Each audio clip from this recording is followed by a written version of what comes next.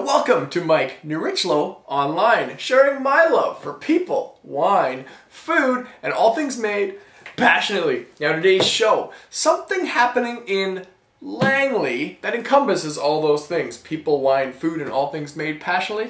Yes, that's right. There's a wine festival coming to Langley. A big wine festival coming to Langley.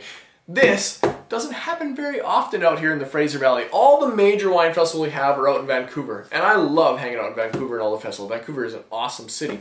But it's pretty cool to have a big wine festival happening in my small little hometown of Langley here. Well, Langley's not that small. But anyway, the Fraser Valley Cork and Keg. There's a link over here to this side of the video you can click on for the Fraser Valley Cork and Keg. All the information you need there. Did I already mention it's happening September 30th? It's going to be breweries, wineries, cheese places, chocolate making places, restaurants, all the little things you happen to find at a wine festival just happens to be out here in the Fraser Valley. So much more accessible for everybody out here in the Fraser Valley. Get your tickets, there's early bird pricing on now. Super stoked, you'll see me there. I'm going to be hanging out.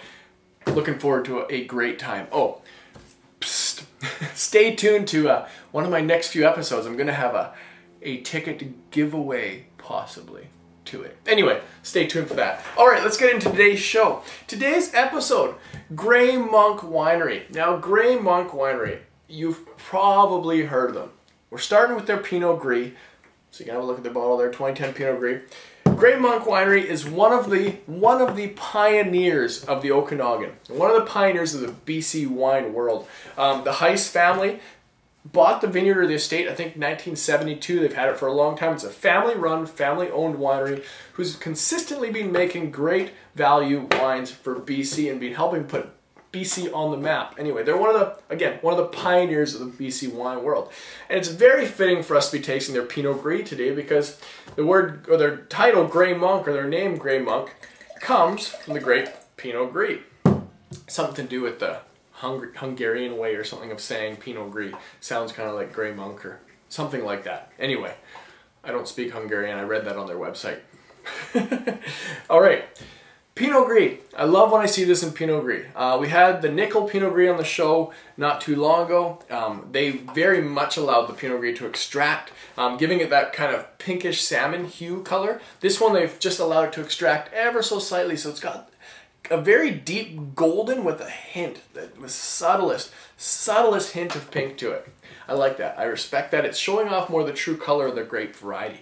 Pinot Gris, if you remember, the skins of the grape happen to be kind of a bluish, purplish gray. If you didn't know better, you'd think they were a red wine grape, but they're actually a white wine grape, and they happen to stain the juice and give it a very elegant color. So you can press it off right away, throw it in stainless, and allow it to be a very clear white wine, but I really like when they do this. It gives it some character. Let's get into this one. 17 bucks for both of these wines. I'll tell you about the second one in a second. Smells like BC Pinot Gris. Okay, on the nose. Oh, okay, here we go. If you watched my previous episode of this one, I really enjoyed that episode having David Schofield by the garage. Make sure you check that one out. He's an expert on BC wine. He's so excited about BC wine world. This wine says a lot of what he was saying in that episode as well when it comes to BC wine. It's got a lot of herbal notes happening. That sage note that we covered in the previous episode. There's a lot of sage on the nose of this one. Sage meets kind of lemon peel or lemon zest. I'm going to say a little bit of almost banana. And lots of ripe apple. Lots of ripe apple on this wine. Got a nice nose. It's definitely got kind of those green, ripe green fruits, a hint of tropical to it. But it's got a lot of savoriness to it. A lot of savoriness. I'm smelling some nice minerality to it too. Maybe hints of grapefruit, something along those lines.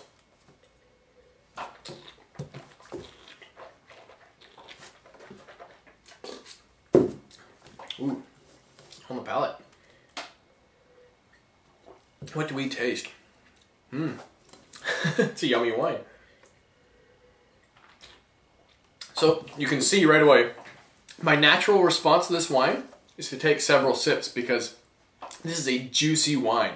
This wine makes me crave more of itself. It's making my mouth water. It's got a beautiful tart acidity to it. This would work super well with like a nice hard cheese. or a really, really creamy white pasta of some sort. Yeah, I like that. Coming through on the palate, kind of get that, yeah, definitely lemon lime, but more on the side of lemon. Hints of kind of banana, hints of grapefruit. Definitely a savory minerality. Very juicy wine. A very nice Pinot Gris. I think I've said it in previous episodes. In British Columbia, you better be able to make good Pinot Gris because Pinot Gris does extremely well here. So this is a really nice, sturdy Pinot Gris from Grey Monk. Where should we put this? I don't know if you notice that sound in the background. Just that buzzing. I have a freezer in the garage and I forget to unplug it once in a while. My bad, whatever. You probably can't even hear it. I'm just rambling now. Yeah, nice Pinot Gris. Where am I going to put this one? It's a good all-around wine. I'm going to say this is good plus. Let's put it that way. It's not like an epic Pinot Gris. It's just a super juicy, fun, approachable, $17 everyday white sipper wine. Chilled, this would be great on the patio. I can't see many people not liking this wine. All your white wine fans are going to like this. It's very approachable, very balanced. Very good plus Pinot Gris. All right, second grape variety. This is a grape variety I don't think I've done on the show before. Pinot Auxerrois. I think I'm saying that right, but Pinot Auxerrois. 2010. There's very few producers of this in Canada. The grape, they're not 100% sure of the origins of where the grape came from. It's considered a French grape. It shares the name of the city in northern Burgundy or the Chablis area, the city called Auxerrois. It's just another part of the Pinot family. Tends to be a little bit bigger of a grape variety. What I've found in the past is the grassier grape variety, more of a herbal grape variety. I'm very curious to see how Grey Monk's plays out. But like I said, 17 bucks for both these wines. I'm excited to try this one. Let's get right into it. Ooh, it's got an interesting nose. Very interesting nose. Yeah, I've tasted this one in the past and I've gotten kind of a herbal, grassy character to it. This one has subtle hints of that, but comes across more like lime. Yeah, I'm definitely going to say lime, and there's a hint of something like sweetened rhubarb or something on the nose of this one. Yeah, very interesting. Give me a second here. Yeah, lime. I get, it's weird. There's like, okay, the wine's not weird, but it's weird. I'm smelling almost icing sugar, but this is not a sweet style of wine. It's like someone was baking and using icing sugar down the street, and I got a subtle waft of it while I was smelling this wine.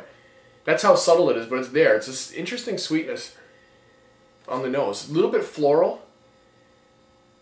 Yeah. The nose is, it's not as aromatic as their Pinot Gris. Nose is hiding a little bit. But yeah, kind of that lime meets kiwi, a little bit of hint of sweetness to it. Something in there.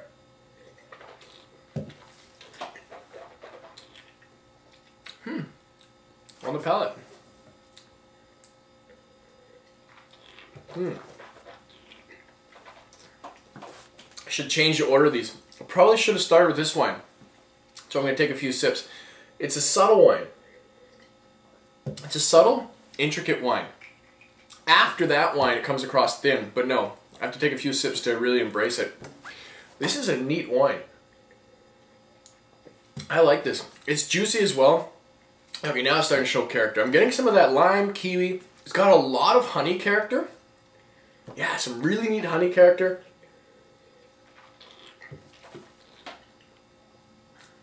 Bit of kind of lemon melon sort of play in the back end. A little bit on the finish. On the finish I get a bit of minerality meets kind of a, like I said in the past, a bit of kind of a grassiness. Ever so slightly kind of grassiness. But sweetened in a way. It's a very different wine. Very approachable wine.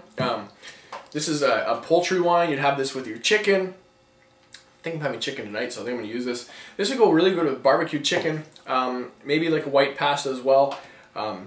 Not quite as bright and juicy and as acidic as that one, but definitely a fun, interesting wine. I gave this one good plus. I'm going to give this one a good. It's a good all-around wine, but let's go good and interesting. I'm going to go good and interesting on my wine rating system. I like it. I think it's a fun wine. It's different. It's very different, a different variety for BC. Cool. Like I said, $17 for both these wines. Very decent value across the board. Don't forget to check out Fraser Valley Cork and Keg as soon as this episode ends, like right now, right when it ends.